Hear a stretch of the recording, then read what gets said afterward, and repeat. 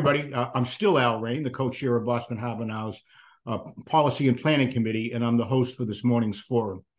Boston Harbor Now convenes these meetings to enable members of the public to learn more about both public and private projects that are happening around the waterfront. If this is your first time at one of these forums, welcome, and if you've attended before, as many of you have, welcome back. A word about Boston Harbor Now. We're a nonprofit focused on ensuring that the waterfront and harbor islands are increasingly prepared for the coastal impacts of climate change and that they provide welcoming and inclusive open space to people from all over Boston. We call this Harbor Walk 2.0. Our work spans a wide range of issues, from commenting on waterfront development projects to planning for future ferry service to bringing underserved communities out to experience the harbor islands. Boston Harbor Now believes strongly that the waterfront belongs to all of us, and that by bringing together interactive conversations like this one, we can help ensure that projects are both inclusive and resilient. This morning, we're excited to hear about a project that's expanding and diversifying the types of cargo that can come into and out of Boston Harbor. I'd like to begin with two quick polls to learn more about who's here and what perspective you bring. So let me ask first, what industry you work in. The choices are the public sector, local, state, or federal; the private sector, real estate development, marine or maritime industry, consultants, etc.; the nonprofit sector, or education, either faculty or student or other. We have about 13% from the public sector, 63% from the private sector, 25% from nonprofit, and nobody on this call, or at least responding to the poll, is from the education world. Thank you all for responding to that. Okay, a word about the project before I hand it over to our presenters. Located just east of the Seaport district is the Raymond L. Flynn Marine Park. If you're my age, you know it as the Boston Marine Industrial Park. This is one of the largest contiguous working waterfronts in Boston, and really it's one of the largest contiguous working port areas in public hands anywhere in the East Coast. The Marine Park is a designated port area, and it's home to a mix of water-dependent industrial uses like fish processing industry, shipping, boat repair, and general industrial uses like brewing and, more recently, lab and life sciences. Today, we're joined by four presenters who will be sharing a proposal to bring a new type of shipping and cargo facility to the North Jetty, which is the triangular thing way out at the end. The four are Andrew Hargens, the Chief Development Officer at Massport; Shelagh Mahoney, the owner and CEO of Eastern Salt Company and of this venture, the South Boston Marine MultiPort; Dan Adams, the founding principal at Landing Studio; and Ed Washburn, the project manager for the South Boston Marine MultiPort. After their presentation, we'll open this up to conversation, Q&A with all those in attendance. And in the interest of the proverbial full disclosure, both Andrew and Shelagh sit on the board of Boston Harbor Now. And with that, I hand it over to you guys. Andrew, I think you're up first. Terrific. Thank you very much, Al. And it's a pleasure to be here this morning. A lot of familiar faces and great opportunity to share with you a project that Massport's been working to advance for quite a while. So let me provide a little bit of background and context for the project and why it's important to the Port Authority, and then Shelagh and her team can take it from there. So we lease the 40-acre Massport Marine Terminal from the city of Boston, specifically from historically the Economic Development Industrial Corporation, which now is essentially part of the BPDA. The site historically, Dan may have some pictures coming up, but was a series of finger piers built by the Army and Navy supporting the World Wars. There's some fascinating pictures of aircraft carriers docked out there in the 30s. Massport leased the site initially from the city in the 80s and filled the finger piers and created the land area that exists today. We recently negotiated an extension of our ground lease with the city that runs now, sort of resets the lease now out to 99 years. So we've got a good running room for our tenants there.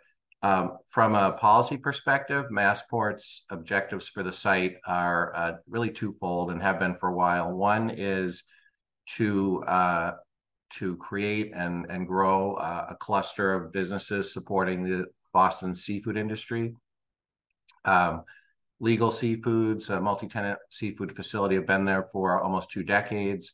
The Legal Seafood site is now owned, the lease is now owned by Stavis Seafoods, and Boston Sword and Tuna is also out there. We've got a number of other projects that are in the works. The other exciting priority for us has been to bring the North Jetty berth back to functional use. That berth is a deep water berth, and it happens to be on the harbor side, the ocean side, I should say, of the Ted Williams Tunnel. So it's not depth constrained like other facilities deeper into the harbor are. It's a hardened edge deep water berth, but it needs a tremendous amount of investment to bring it back to useful condition. We see it as its revitalization as a vital part of making Boston a highly competitive port. We cannot import certain project cargoes, aggregate, salt, as Sheilagh's business does today, at the facility. And in fact, certain of those things can't be imported into the port at all because there isn't a suitable facility for them. We can't bring them into Conley Terminal given what goes on there today.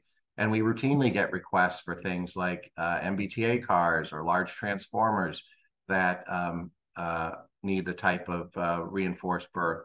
And as you'll hear from the team, there's the exciting opportunity to support the offshore wind industry, which this facility has the potential to do as well. So we've partnered following an RFP. We began partnering with Sheilagh's company, working with them to design the site and develop a strategy to fund and make the investments that need to be made that Dan will describe to you. But we're really excited to be in front of you talking about it today. So thanks for your interest. And I don't know if I'm handing it off to Shelagh or to Dan. Hello, hi, you're handing it to me. Thank you. Thank you, Andrew, and thank you, Al. And good morning and welcome, everyone. I'm Shelagh Mahoney, president of South Boston Marine MultiPort and the Eastern Salt family of companies. It's my pleasure to be here with you to show you our development plans for the South Boston Marine MultiPort in the Ray Flynn Marine Park. First, I would like to thank Boston Harbor Now for providing this forum. Thank you also to our main partners in this project, Massport and BPDA. Massport has worked with us hand in hand to help bring our vision to life. I'd also like to thank Senator Markey, Congressman Lynch, Mayor Wu, Senator Collins, Rep. Beal, Council President Ed Flynn, and Councilor Flaherty for their advice and letters of support on this project to help make this project a reality. It is with the efforts of my great team and the support of so many in this room that this vision for a multiport will come to fruition, creating good paying jobs in the multiport sector, participating in the emergent offshore wind industry, and developing the underutilized land in a responsible way, also addressing sea level change. Unfortunately, I need to leave for a funeral at 9:30 this morning, but I'm sure my team will be able to answer any questions, if there are any after I leave, and Alice will share my contact information so anyone can reach out with any other questions they might have. It's a really exciting project. We're really excited to revitalize that area. And, thank you all again for being here this morning. Now I'd like to hand it over to Dan Adams to do our presentation. Hi, thank you, Shelagh. I'm going to try and set up the share screen for 1 second. I just want to check, Alice, can you confirm, does that look relatively good on your Looks side perfect. of things? Great. And you hear me okay? Perfect. Okay, thanks.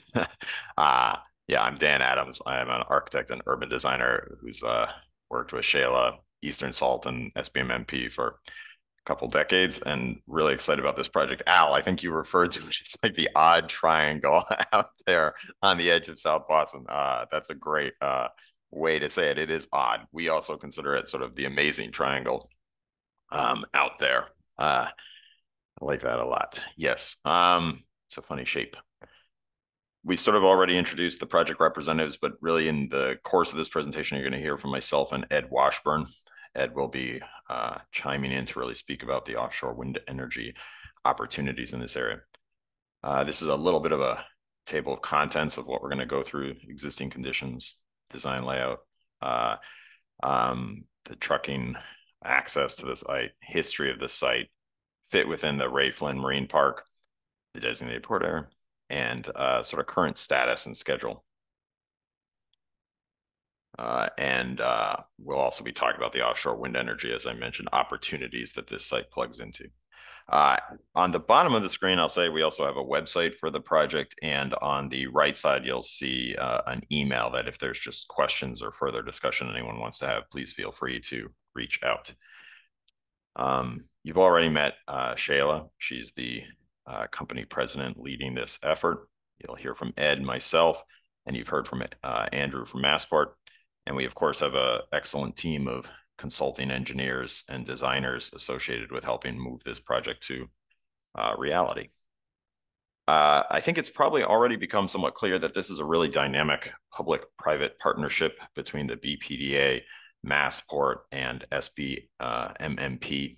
And again, SBMMP stands for the South Boston Marine MultiPort.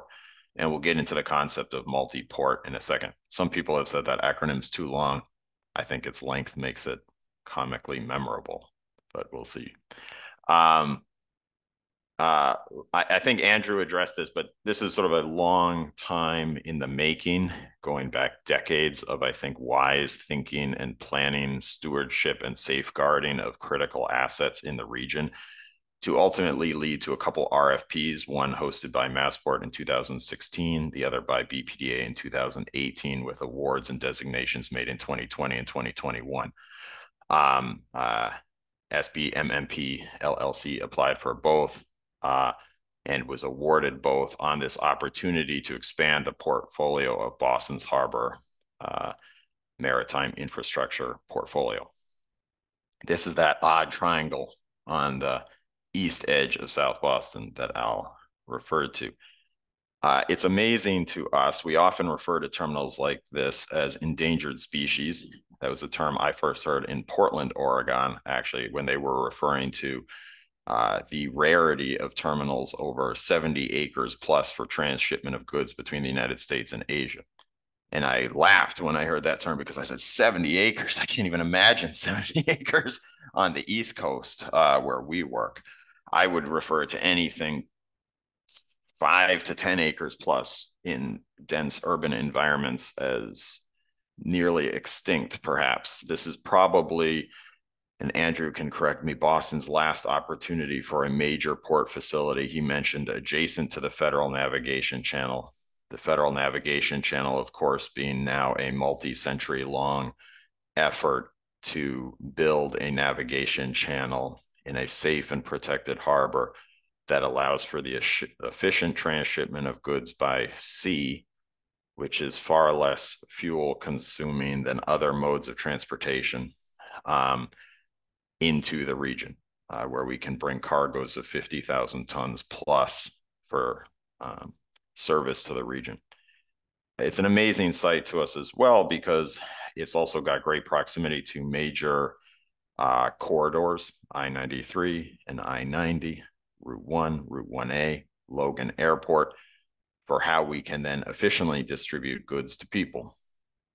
And then, as Andrew mentioned, it's also an amazing resource because it's within the Ray Flynn Marine Park. So we're sort of in a constellation or ecology of great other maritime businesses who all sort of work together, share similar interests of infrastructural needs in the region. As you can see, we're quite near a Conley container terminal, as well as the cruise ship terminal and the shipyard, all the seafood processing businesses as well. So a great sort of ecosystem of support within that region. And we would be sort of proud and excited to be part of that neighborhood. It's a complicated site. It's an aggregation of 4 historically defined parcels. The parcel furthest east, which in this case is reversed, it's on the left of the page, is what we refer to as Parcel M. That is a direct lease with the BPDA. And that site is primarily occupied by a large fabrication facility built by the Navy. You can see there it has a blue roof.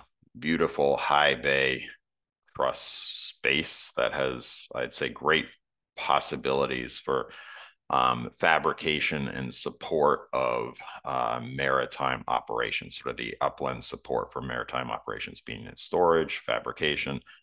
Then you will see parcel 8 and 7 and 6C. Those will be direct leases with Massport. And those are really where we see the opportunities for cargo laydown and transshipment. It's important to note, of course, that Boston continues to grow, continues to expand, and the metro region continues to consume more and more. And sort of at the core foundation, how do we bring infrastructure that supports that growth and supports people in an efficient way, so that people are getting goods in a cost-efficient and environmentally efficient way. The North Jetty is sort of on the bottom of this site. It's the sort of clean-looking concrete rectangle. I'm going to ask Alice, do you see when I move my arrow around, do you see that? Perfect. Al is nodding yes. That's what, when people refer to the North Jetty, that is a pile-supported structure over a riprap slope. That is sort of the dream infrastructure that is immediately adjacent to the Federal Navigation Channel that was built to allow for 40-foot deep ship. That was the previous depth of the Panama Canal, to immediately berth in Boston Harbor and therefore discharge their cargoes. So that is the kind of principal infrastructure.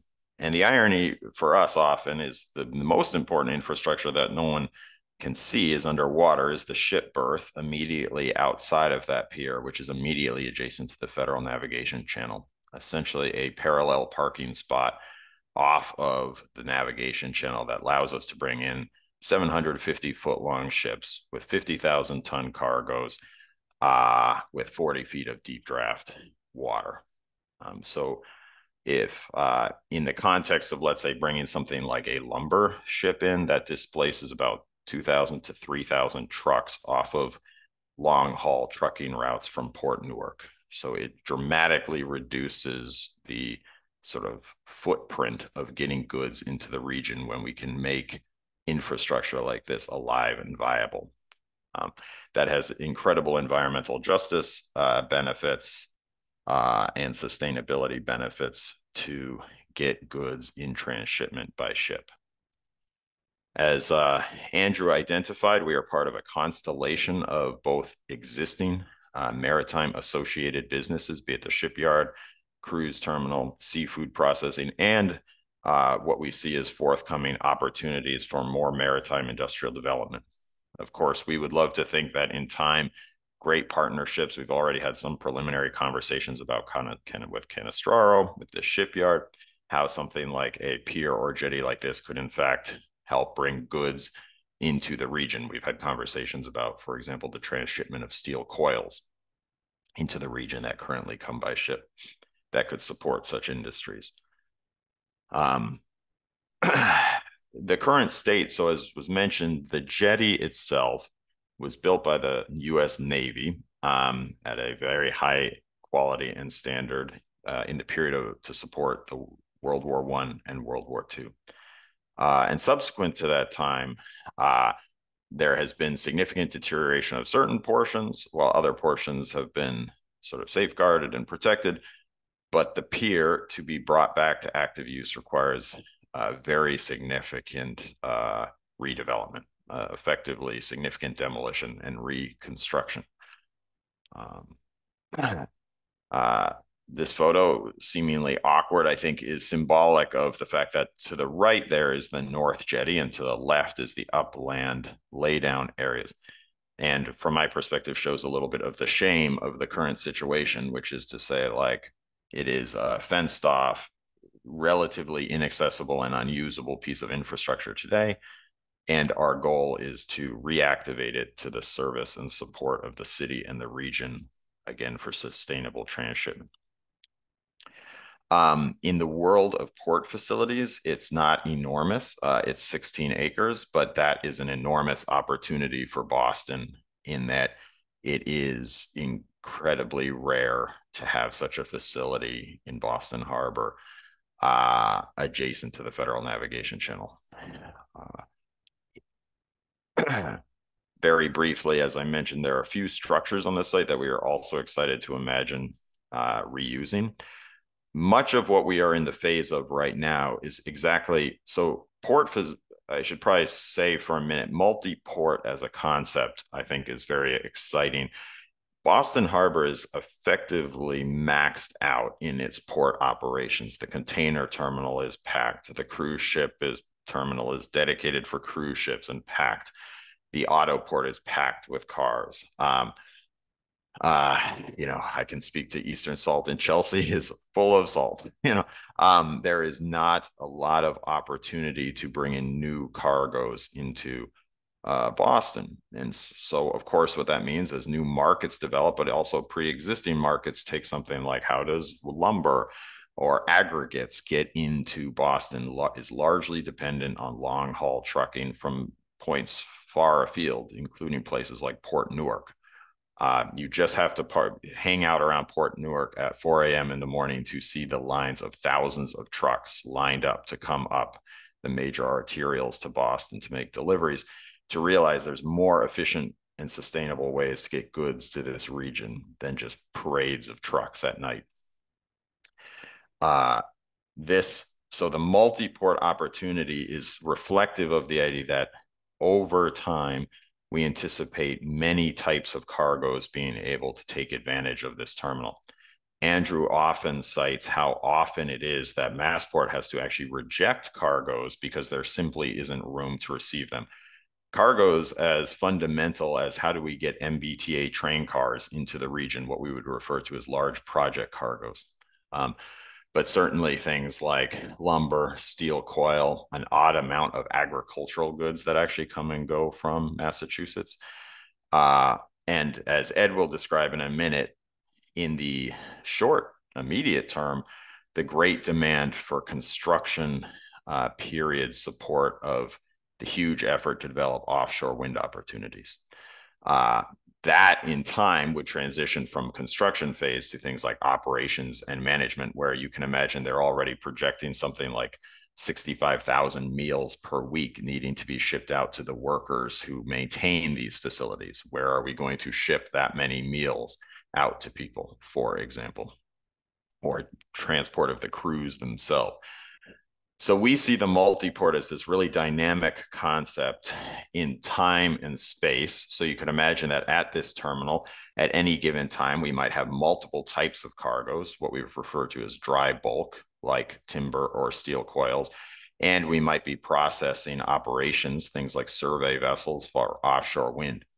And on any given day, you might have more or less than the other. And in any given decade, you might have more or less. But what it gives is a sort of opportunity for Boston to accommodate those types of diverse demands in modes other than trucking. So that said, the sort of future of the buildings on the site largely depends in time and space on what those types of uses would be. So for example, what kind of dock equipment are we going to need to accommodate, let's say, lumber on the site? Might be a series of forklifts that need, weather protection and maintenance. Something like this building 1, which was last used for staging of the Central Artery project, was originally built for Subaru car washing facility, would make for a fantastic maintenance facility for those dock vehicles. In contrast, something like building 2, this is an amazing, relatively brand new warehouse facility. Something like this, we can easily speculate being a fantastic opportunity for things like small scale fabrication and storage associated with many of these businesses. For example, where are all the offshore buoys going to be serviced to support offshore wind? These are all, again, contingent on, as we move in space and time, what kinds of partnerships we build for users of the terminal. And then lastly, something like the Blue Warehouse facility, a much larger building, could actually be more of a cooperative structure of all sorts of tenants and uses, ranging from sort of fabrication and warehousing associated with offshore transshipment. The design of the terminal at first seems relatively simple. We want to keep as much open area as possible for essentially flexible storage and transshipment of goods. What's highlighted in the darker gray is simply what would be denoted as the primary routes for essentially dock vehicles, like I mentioned, forklifts or loaders, to move through the site to move cargoes. A rendering like this would display a couple shiploads worth of lumber organized on the site for transshipment into the region. So this is what we would call sort of a dry bulk configuration. In the right corner on parcel 6C, you're actually seeing a pile of aggregate, or in the case of Shelagh's business, salt, another great resource used by the region. So again, the idea of a terminal that could support different types of cargoes. On a different day, in a different week, in a different year, for a different amount of time, we could also imagine this terminal having great support for the offshore wind energy. There will be decades worth of major construction, and then there will be centuries worth of ongoing operations and maintenance of this infrastructure in the ocean. And there's a vast range of support requiring hundreds of acres, well beyond the capacity of Salem and New Bedford, to service this major enterprise. So that would range from things like the millions of tons of aggregate that are going to be brought in for the foundations of the wind turbines, to the major wind turbine components, which are 375-foot long blades, that's longer than football fields, to the like maintenance operations of survey vessels, which are 250-foot long vessels with 24-hour operations, monitoring underground cables and stability of the turbines at sea. So each of these are just showing not so much like maybe everyone's used to seeing, you know, renderings of what a building will look like when it is built. That's not really the case with a port facility. These are sort of scenarios at different days and times of the types of cargoes that would be operating here. Something like the Parcel M building, we're excited. It's a great structure. We're evaluating, again, depending on the uses of the dock, how that building would be configured, either taking advantage of the gantry cranes and the high bay space inside for sort of last stage fabrication before components go out to sea, or is it more of a storage facility to process materials that are supporting various wind energy tenants, or not wind energy necessarily, or dry bulk tenants. I want to, you know, give you a break from me and ask Ed, just while we're on the concept of offshore wind, do you mind giving a little bit of context of why we're even talking about this, Ed? Sure. Yeah. Thanks, Dan. And great job. Great job so far. You can go to the next slide. So just quickly about me, Shelagh brought me on a little bit more than a year ago to help with business development and project management on this site. And my background is in port development. So before working with Shelagh, I was working with Crowley, so helped put together that Salem project, 12 miles to the northeast of this site. And before that, I was the port director in New Bedford, Mass. So doing a lot of the infrastructure that is related to the deployments that are happening now south of Martha's Vineyard. And you know, so that's kind of my background. So I'm going to give a quick overview of offshore wind as a sort of opportunity here in New England, and specifically in South Boston. So this is the goal. The U.S. wants to build 30 gigawatts of power over the course of really the next 7 years between now and 2030, which is incredibly aggressive. I mean, that's the equivalent of 15 of the largest power plants in the United States being built offshore, and doing it with very few port facilities that can actually handle this, very few vessels that can actually legally do this work, and almost zero American workers that can do this work. So we're at the beginning of a very brand new and exciting industry that's going to require not just the people and the vessels, but port facilities that can support this deployment. And it's just really important to kind of highlight the scale of what we're undertaking here in the Northeast, basically starting a brand new energy industry from scratch with very little infrastructure and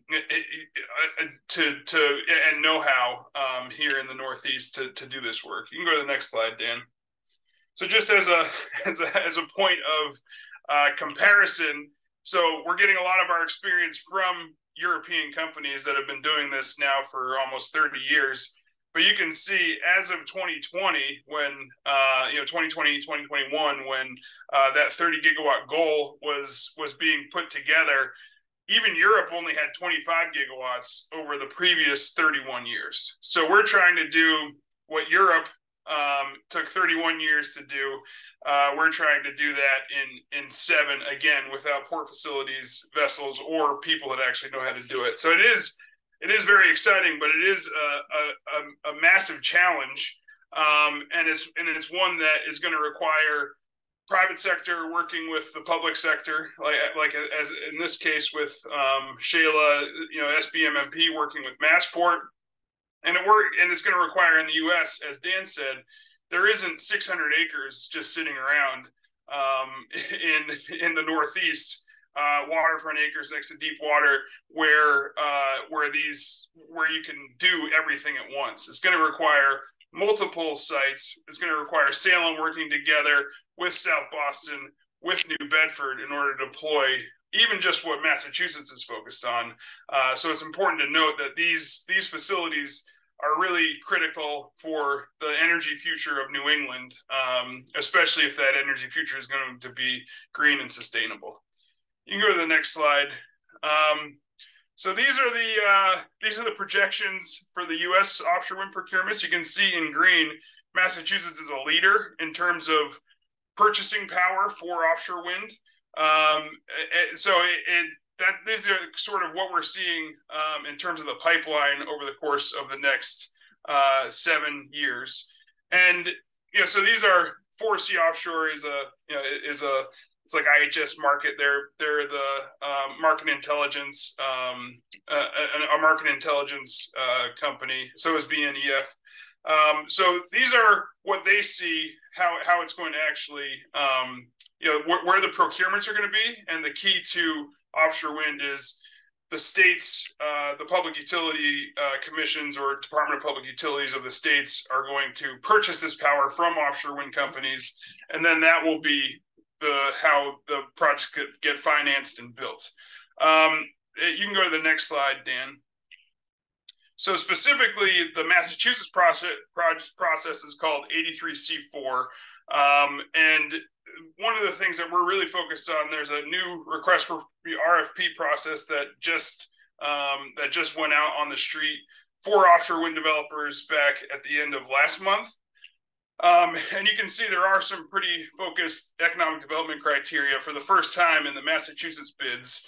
And you can see these are the things that they're focused on: measurable employment, workforce development, investment in low-income communities, investment in port facilities that for all project phases. And keep in mind, there's about a 2 or 3 year construction process that happens, and this facility is very well suited for construction support. And then there's a 25 to 35 year operations and maintenance phase that this facility is also really well positioned for some offshore wind projects. And it's really both. So there's 2 main types of offshore wind technologies. One is fixed bottom. So that's mostly happening south of Cape Cod. And this facility is only about 130 miles through the Cape Cod Canal from those sites. And I can tell you, down in New Bedford and Fall River area, a lot of those port facilities are completely packed right now with offshore wind components. So having a support facility like this somewhat nearby is going to be critical for the next round of the fixed bottom offshore wind development. So that's one thing that we are, in the context of this RFP process, pursuing with different developers as they get ready for their bids, which again are going to show port facility investment, investment in offshore wind components, investment in low-income communities, investment in measurable employment. So we're trying to position this site in with those developers for the next round of bids, which are due at the end of January. So that's for fixed bottom offshore wind. The biggest opportunity for the South Boston Marine MultiPort is really in the Gulf of Maine. So Gulf of Maine is much deeper than the area south of Martha's Vineyard. So it's almost 600 feet in some cases deep. And that's going to require a different technology called floating offshore wind. There's a lot of different types of floating offshore wind foundations. I don't think there's one globally that has sort of won the day.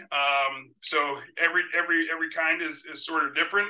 But between now and the end of 2024, the U.S. government is going to bid out lease areas in the Gulf of Maine.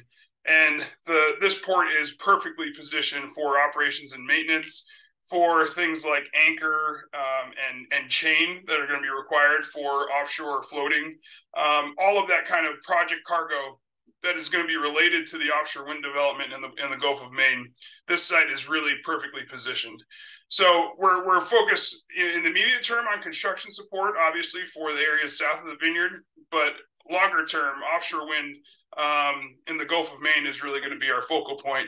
And that could happen in multiple ways, right? So we're talking to all developers now about what that looks like. We'll get a little bit clearer sense of what that looks like between now and the end of 2024 when those leases come up in the Gulf of Maine. But it's very, it could be something where, the foundations are fabricated here at this site, and then they're towed up to Salem, where they'll put the turbines on, and then they'll go out to the lease site in the Gulf of Maine. So there's a lot of different use cases that we're looking at, and we're pretty excited about what this means for not only offshore wind in Massachusetts, but in particular offshore wind and the employment opportunities that are going to be available for City of Boston residents and within 128, all of those workers and folks that want to get in on this new green sustainable opportunity over the course of the next few decades. So that's it for me, Dan. Happy to take questions at the end. Thanks, Ed. So I think what we've introduced are really our project goals, and I'll go into them in a bit more detail, but it's really, from a perspective of environmental justice, much of what we focus on is how to improve transportation infrastructure of the region by creating more efficient distribution of goods, therefore lowering the impact of less efficient transportation in communities of the region. We want to create diverse, long-term, and high-quality jobs. The terminal itself is predicted to create just under 100 full-time equivalent jobs on the terminal itself. I'll go into in a minute how many sort of indirect jobs are stimulated and supported by such a terminal as well. And a big part of that is the diversity of types of jobs that are created and the type of training levels that different people need for different jobs on the terminal. From a resilience perspective, one of the goals of the site is to, of course, improve resilience towards climate change-driven surge events and sea level rise in general. Of course, I'd say one of the goals is to reduce the impacts on the environment that are contributing to climate change by simply making more efficient transportation paradigms into the region. But then in response to our current impacts of climate change and sea level rise, we are proposing to raise the site approximately 2.5 feet to bring it above the 1% flood or FEMA flood risk at the water's edge. That, of course, supports many of the climate resilient South Boston efforts and becomes not just sort of a defense system for our site, but a defense system for all of the inland properties and critical resources of the region. Additionally, we'd be, in addition to raising the site, deploying the sort of critical asset management approach of Massport to raising critical site infrastructure, transformers, generators, et cetera. From a sustainability perspective, we're of course trying to sort of reuse, repurpose, and bring back to life past investments made by the federal and state government by rehabbing the North Jetty pier.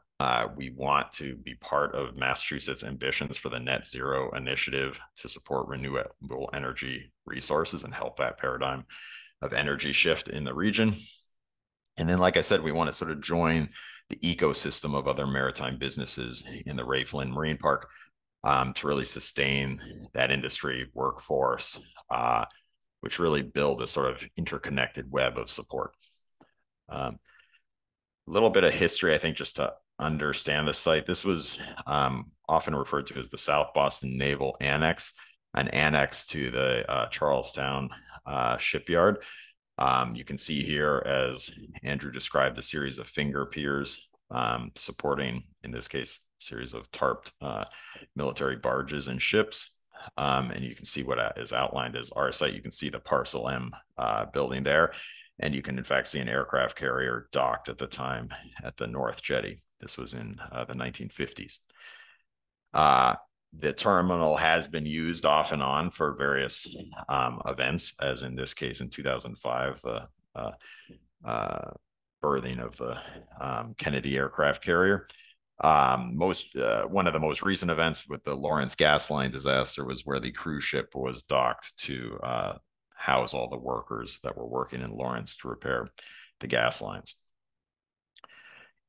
I've mentioned that this is decades of, I'd say, really forward-looking preservation and stewardship on the part of the DEP, Coastal Zone Management, Massport, City of Boston, the federal government, the U.S. Army Corps of Engineers, to plan that such an endangered species of a terminal that was built by the federal and state investments would be saved for generations to come.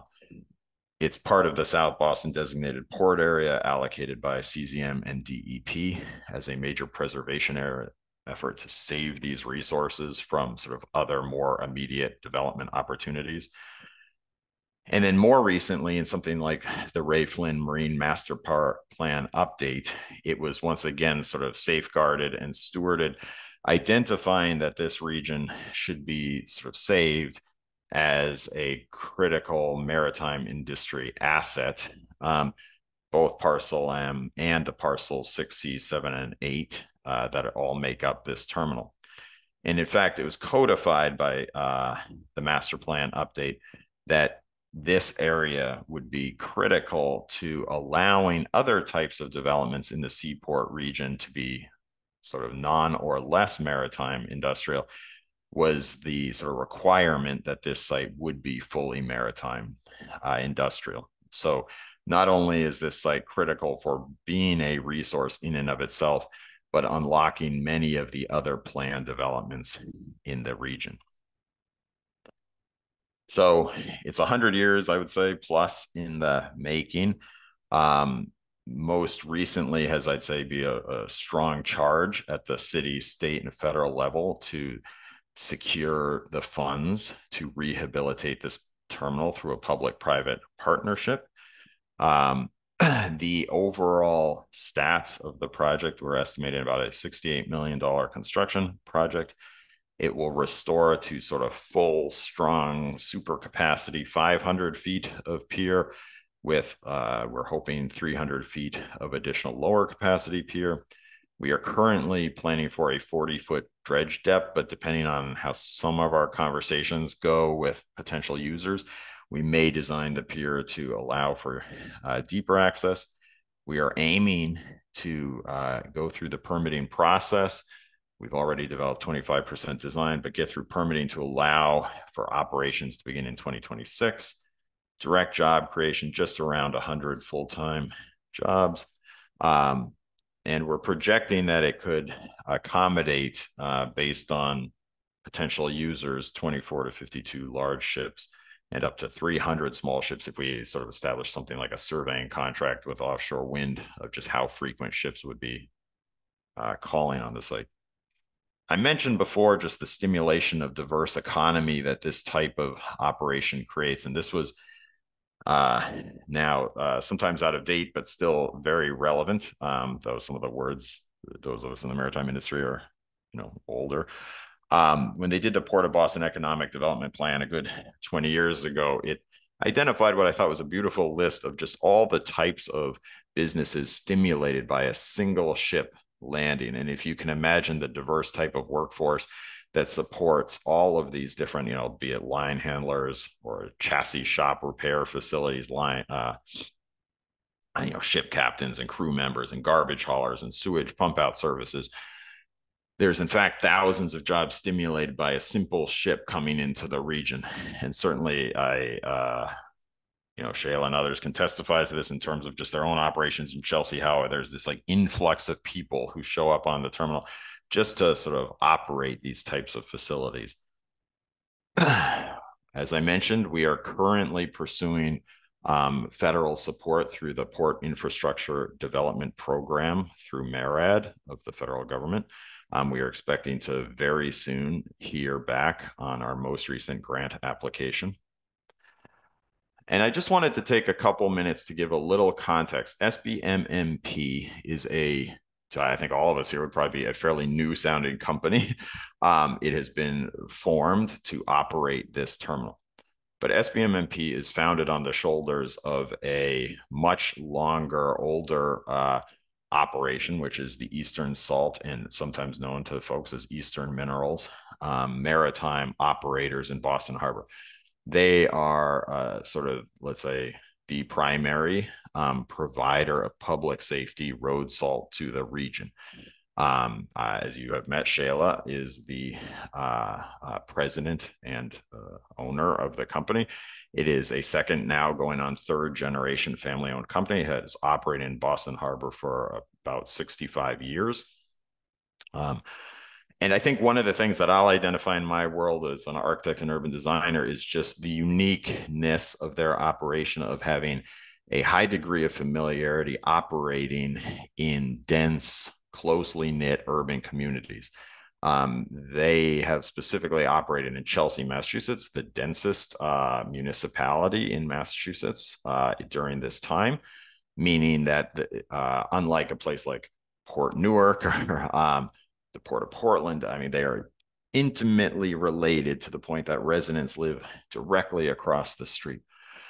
And I think what that has propagated and evolved over time is a deep sensitivity on the part of the company of how to build strong community relationships and a sustainable community relationship, both to the benefit of the company and to the benefit of the communities within they work. And it's not to say that those types of relationships or those types of efforts and investments would be the same in every community. South Boston in this context is very different than Chelsea. But it's to say that the company has core to its mission a desire to build sustainable relationships with dense urban communities. Of course, one way that happens is through the labor force itself, hiring locally people from that community. Many of the people who work at the terminal have been there for multiple decades, moving from line handler positions all the way to crane operators and terminal manager positions. So a great opportunity of growth. These are some just, I guess the other element I would like to communicate is the deep familiarity that, of course, a company like this gets working for over 65 years in the types of infrastructural and construction logistics that go into maintaining such facilities. The sort of scale of the operations, the construction is relatively immense and unique. And this is a company that has developed deep roots and experience and know-how about how to sustainably manage these facilities. Ironically, they are also, in terms of the offshore, in terms of Boston context, other than the wind turbine testing facility in Charlestown, they are one of the few facilities that has even handled wind energy equipment. This was, for those of you who are familiar with the wind turbine near the Encore Casino, which is an MWRA power facility. This was transshipped through the Chelsea terminal. But these facilities require effectively constant construction above and beyond what I'd call typical maintenance. And so the type of know-how that comes from 65 years of experience is critical to sustainably manage these facilities, especially as we look to a future of climate change and other kind of environmental impacts. This is the recently completed Rockchapel Marine Terminal in Chelsea, Massachusetts. There's another terminal they operate in Staten Island, where you can see the condition of the shoreline at that time, and a fairly significant construction effort to again capitalize on the deep draft berth and create new sustainable, high-performing infrastructure. These are some of the examples of just the types of landscapes and relationships that have been developed in Chelsea over decades of community participation, be it landscape development, creation of urban agriculture and community garden centers. The company is highly committed to engaging with community groups. Shelagh is an active, I think, board member of the Boys and Girls Club of Boston. We try and find very creative ways, both for the sort of sustainability of that relationship, but also capitalizing on the unique and educational opportunities of these terminals to actually invite the public to engage with the facilities in all sorts of ways, sometimes through public access landscapes, but also through a whole palette of events. We have a great partnership in Chelsea with the Apollinaire Theater Company, where they actually perform stage performances on the salt pile. Every year in New York, we've held film and performance art festivals. Again, Boys and Girls Club often sort of tours to understand how these infrastructures work, and frankly, just to get on and see the sort of magnificence and of these ships and the working waterfront. We have seasonal uses on the terminal, things like seasonal basketball in Chelsea, every year hosting the Taste of Chelsea event. I think as a demonstration of just how resilient and sustainable these maritime facilities can be once they are built, even in the sort of emergency in Chelsea of COVID, of food requirements, the terminal was rapidly changed to support a National Guard food distribution hub serving food to 5,000 families in the region. None of that is to say that those would be the specific public engagement opportunities we would see in South Boston, but to really emphasize that I think core to the mission of SBMMP LLC and affiliate Eastern Salt is to find creative ways to be deeply related to the neighborhoods that they work in, to really foster a sustainable relationship. As was mentioned, Eastern Salt is now going on to a third generation business. They plan, when we make these types of investments, it is for many decades and generations. So there is I think, strong recognition of the need for sustainable relationships with immediate neighbors and immediate neighborhoods. I'll close simply by, again, reminding that we will be having public meetings as we move through the design process. In the bottom left corner is the website for this project, where we'll be posting updates as they proceed. And in the bottom right is the email address that you can contact us with any questions or further comments. And I think, Alice, the intention now was to just open things up for Q&A. Yep, I'm going to add Al to the spotlight. Both Al and Shelagh need to leave momentarily, so I'll let Al ask a kickoff question, and then I'll get to the Q&A. But everyone with hands raised or questions in the chat. Thanks, Allison. Thanks to all the presenters. That was wonderful. Yeah, I'm going to begin with a comment that will become a question.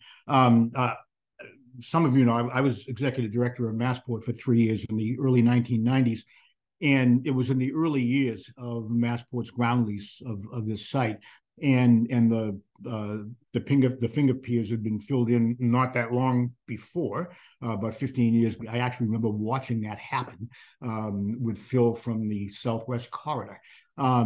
But in the early 90s, when this land was covered by a combination of central artery staging, as Dan mentioned, and the Subaru car import, which this was long before we shifted that over to Charlestown, and those things were being constantly sort of checkerboarded around the site and kept out of each other's way. It was difficult to imagine when the moment would emerge in the maritime market that it would make sense for Massport and a private partner in one way or another to take on the permanent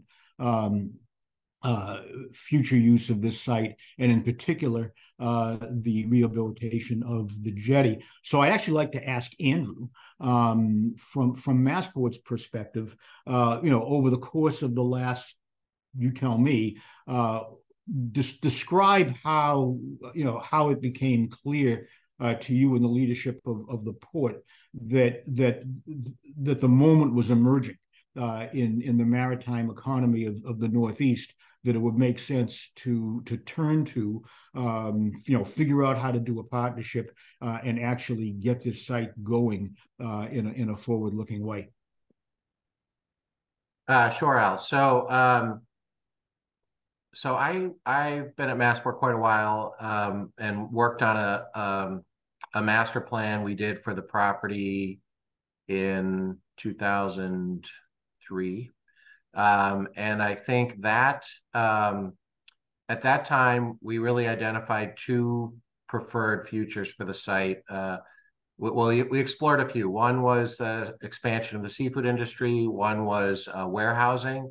And the third was bulk, along the lines of what Dan's described. And so over that time, we've been advancing and monitoring the opportunities for those different uses, always keeping in mind, as I said in the introduction, that the hardened edge deep water jetty was, as Dan said, kind of a rare breed of facility, right? There just aren't. It's an endangered species, I think Dan said. So that and just the proximity to the channel, supported by all the efforts and investments in dredging the harbor, we just had to keep an eye on that all the time. So the seafood industries continues to be really critical to Boston as a source of jobs and has its own role, and we've been supporting that. But it was clear there wasn't a need for the whole site to be that use. The warehousing really has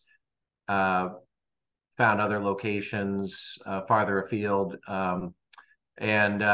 and over time, just monitoring the opportunity, it became clear that after we issued an RFP in 2015-16 and began discussions with Eastern, that there was a moment here with Shelagh to seize and explore making the investments to really convert and modernize this facility to something that could support the demand that we've consistently seen. As a couple of us have mentioned, we regularly get calls.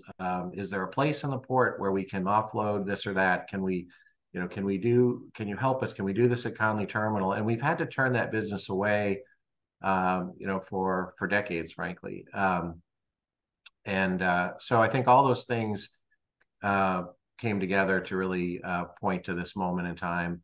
I think also we've had great support from the delegation in South Boston, securing funds and thinking about strategies for the future to capture additional funding.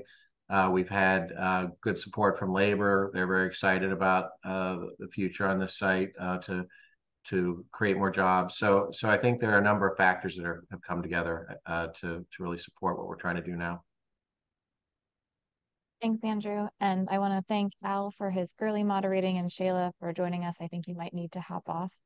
Right. For folks who don't know me, I'm the Chief of Planning and Policy at Boston Harbor now, and I will be your moderator for the remainder of the morning. I see that Vivian has her hand up. Anyone else is also welcome to raise their hand or add questions in the chat after. Shelagh, do you want to say a final word? Yep, no, I was just going to say thank you, everyone. Thank you for being here and for all your support. And I'm really excited about this project and about revitalizing the multiport. Just thank you. Thanks, Shelagh. Vivian. So as Al and Andrew and I see Chris and Tom Butler and others know, I served on the Boston Conservation Commission for more than 15 years and actually was the immediate past chair. And as Al has already alluded to, the North Jetty, for example, was the testing site for the dredge materials that came out of the Big Dig, which were, once they were approved, was then used to cover Spectacle Island to create the park that we now know there. So we have seen a lot of uses and a lot of proposals regarding what can happen on this site. And most of them, unfortunately, have not materialized as quickly as we liked. I think this is a very exciting project because there seems to be the funding for it and also the partnerships. I think clearly the Federal Inflation Reduction Act, which will provide billions of dollars for renewable energy and for climate action, is going to make many of these types of projects possible. And so when we talk about, is there going to be the funding, there is going to be so much funding, frankly, under, the Inflation Reduction Act that I'm not sure this administration or future administrations can move as quickly as many of us would like to see in terms of renewables. I was about 10 days ago in New London and actually saw at an old site, at the GE site, where they have brought in wind turbines actually made in Denmark, but will be assembled in New London. So the fact that there is the potential with a project like this, where we will actually be able to manufacture, assemble and to do things like that to support renewables, I think is very exciting. It is frankly the wave of the future. It is what is needed in terms of the state meeting its net zero emissions goal. And I think it's consistent with that. I mean, I obviously, as well as many on this call, will undoubtedly have many questions. We haven't had the time to talk about the truck routes, but you're only at 25% design. And you will be required, as you've indicated, to do a number of community meetings. There is clearly meetings related to the permitting of this project and such. So there will be numerous opportunities for us to comment, to get more detailed information and such. But looking at it from an overall perspective, I think this is what's needed in the port. It is very timely, and there's going to be funding and support. It will allow our port, not only in terms, for the innovation that has been done in terms of cargo handling and also the cruise facility, to really bring in different types of uses. And for that, I think is the most exciting. And the fact that there will be funding to do this, I think is also going to be extraordinary. So I applaud and commend Massport and obviously their partners for doing this. And I look forward to participating in future meetings where we'll get more details. But as a start, this is incredibly exciting. So thank you. Thanks, Vivian. I forgot to mention that piece of history that you reminded me of. We really did not have use of this site for about a decade when it was the staging area for soil coming out of the Big Dig project. And that kind of put our vision on hold for a period of time. Thanks, Vivian. The floor is open if other folks either want to raise you can't always see our physical hands, so the reactions at the bottom of your screen, if you use the little up arrow, if you click on the reactions button, there's a raise hand option. That's how you raise a virtual hand like Vivian did, or you can drop questions in the chat. From the standpoint of public engagement, I'm a member of the Navy League in Boston, and we do have Navy ships, large ones, that come in on occasion. And in the last decade, we've had some flat tops, which are smaller aircraft carriers, come in, and the North Jetty was the only place to put them. Is there anything in terms of an opportunity for 2 or 3 or so visits for these to come in during the course of a year? It looks like you have so many ships coming in with only one pier. That's our goal, but I would say yes, of course. We would love to. I mean, and even in Chelsea, when we've had all the various tall ships events through the years, of which I can't remember. I think the last was pre-COVID, but we've had the Eagle to this site. We had the Bounty to the site. We did a lot of tall ships, and that was always very exciting because it allows us to tap into the school networks of the region, give Correct. tours. We've had U.S. Coast Guard cutters at the site. Obviously in Chelsea, we've never, because of some of the limitations of, the drawbridges, never been able to take something like an aircraft carrier. But no, those types of opportunities are something the company quite relishes. And we've also in Chelsea, I think what's been great about those festivals is that's when we can really kind of like harness the power of the ecosystem. In Chelsea, we have things like the KM Sausage Company, and they make the Fenway Franks, for example, and they come and give thousands of hot dogs away for free. And we, so I think we would quite relish that opportunity. Those are exactly the types of events we'd be excited to support. And yeah, our goal in terms of the throughput on the terminal, the multi-port concept, as Andrew, there's all sorts of demand from the region for, the citizens of Boston, the metro region want a lot of things, and we consume a lot of things. And we would like to find as many ways to get those efficiently in as possible. So our goal is to make it as active of a jetty as possible with as much transshipment as possible. But certainly there is a seasonality to these things. With foresight and planning, we have never failed at accommodating these types of requests. And it's quite exciting. I mean, Chelsea, for example, we have cool partnerships. I actually think it's through Boston Harbor Now auction events, where we would always purchase some of these cruises in the harbor, and we have set those up as teacher appreciation cruises on the last day of school, and the teachers all go out from our dock for a teacher appreciation cruise. We have done high school proms, have left our dock on cruise ships, and the kids all gather on the dock. We have tons of parking for them, and they go out on a cruise and come back. Those are the types of creative opportunities that are not hard for us to fathom. In the case of South Boston, the site itself is a little more remote from any specific neighborhood than Chelsea. In Chelsea, people literally can walk across the street from their houses to our terminal. In this location, we're not quite that proximate, so we don't maybe imagine it being the kind of place that people are coming to on an everyday basis for public access. But through events like you're describing, I think would be a fantastic way to engage people with this site. Dan, if I can break in, the critical part to us is the 40-foot depth. Mm-hmm. We can get destroyers. In fact, Eagle's coming. We put them behind Constitution. We can get over that area. Mm-hmm. But on the flat tops, there is no way, and there's no place to tie it up and have access for school groups and others that we bring on board for a period of time. So that's where we are in terms of requests to be considered. Captain Hennessy might be able to add more to it. He's the president currently of our Navy League Council in Boston. Hi.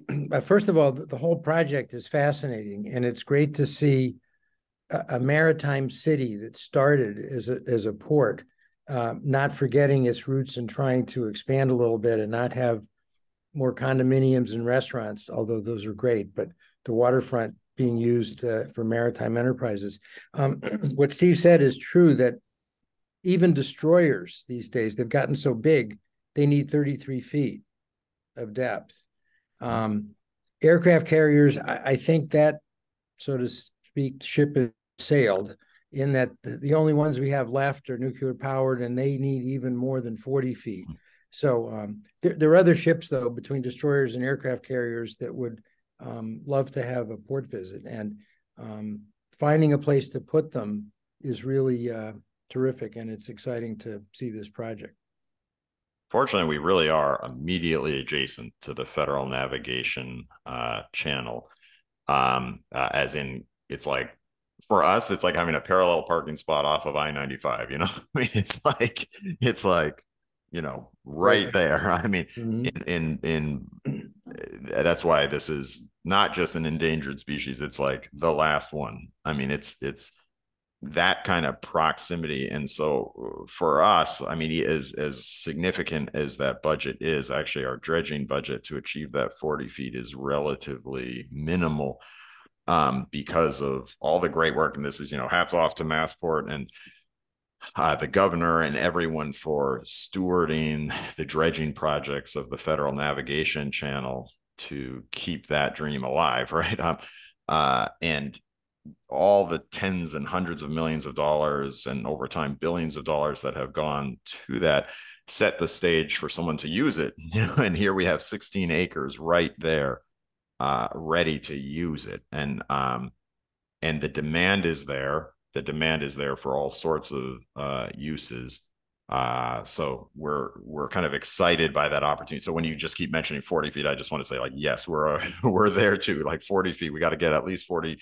And depending again on the potential user, we have to assess whether we would be building the terminal to go even deeper, 45 to 50, to keep pace with the Panama Canal.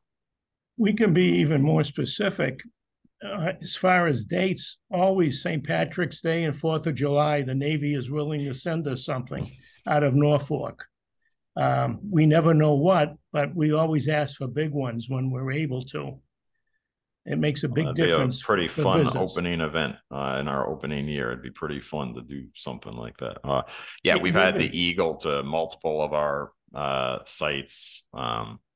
We've been able to make that relationship, the Coast Guard, and like I said, I think we were one of the last stops of the HMS Bounty. We've the tall ship events. But yeah, we've just never been able to accommodate the truly large Navy vessels. This site would allow for that.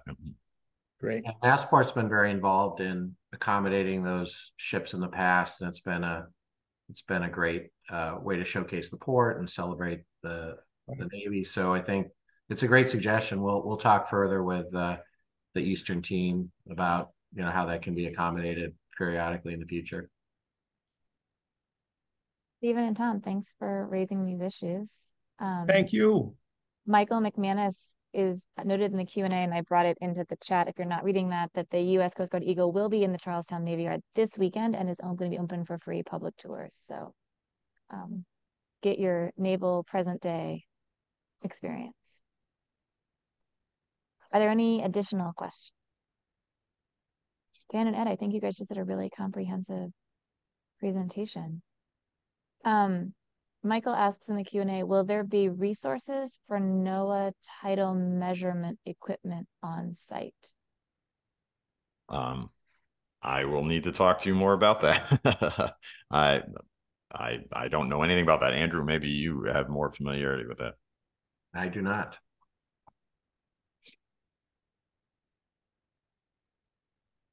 We are open to all forms of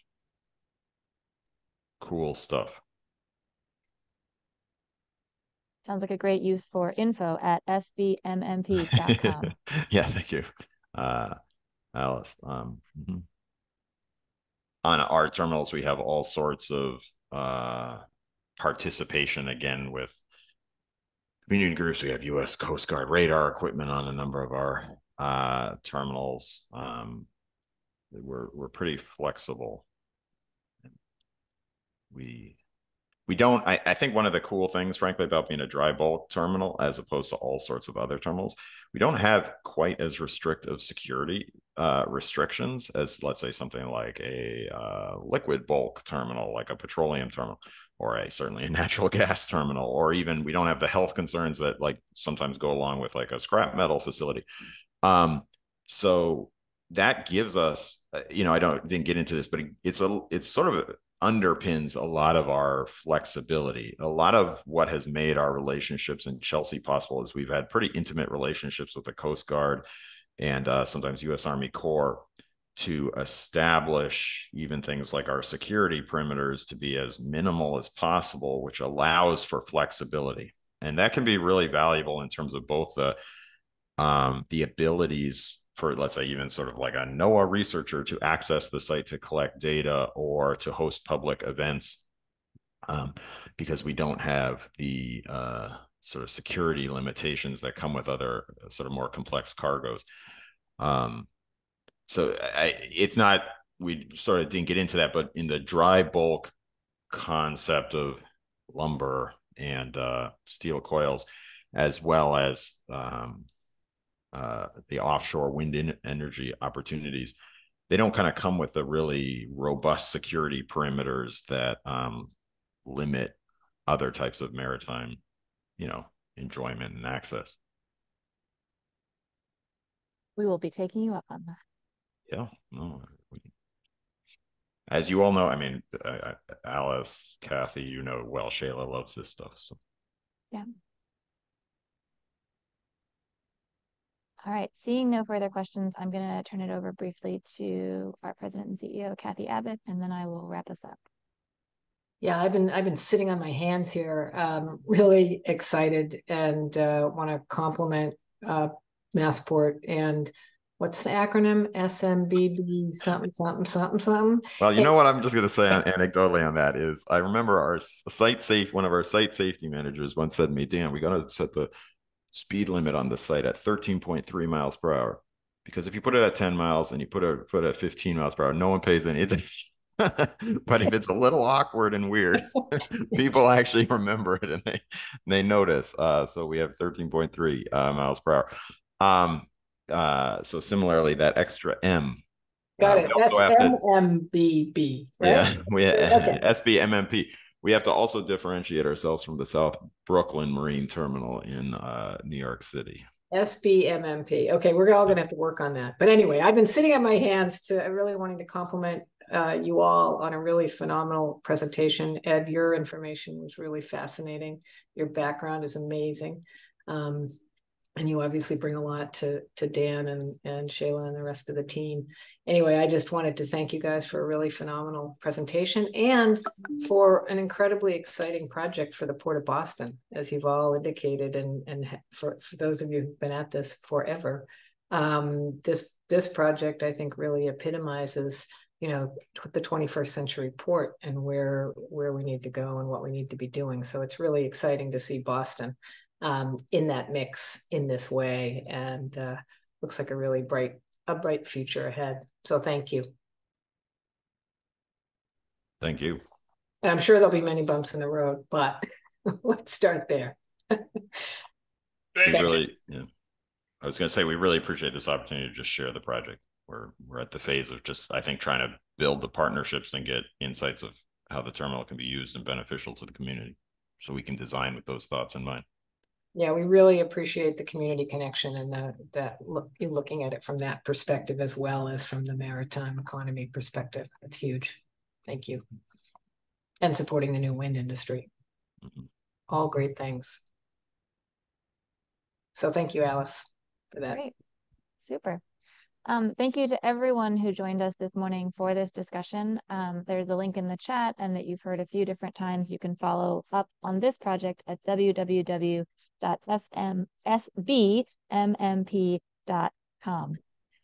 Thank you to Dan and Ed and Shelagh and Andrew for all participating in this conversation.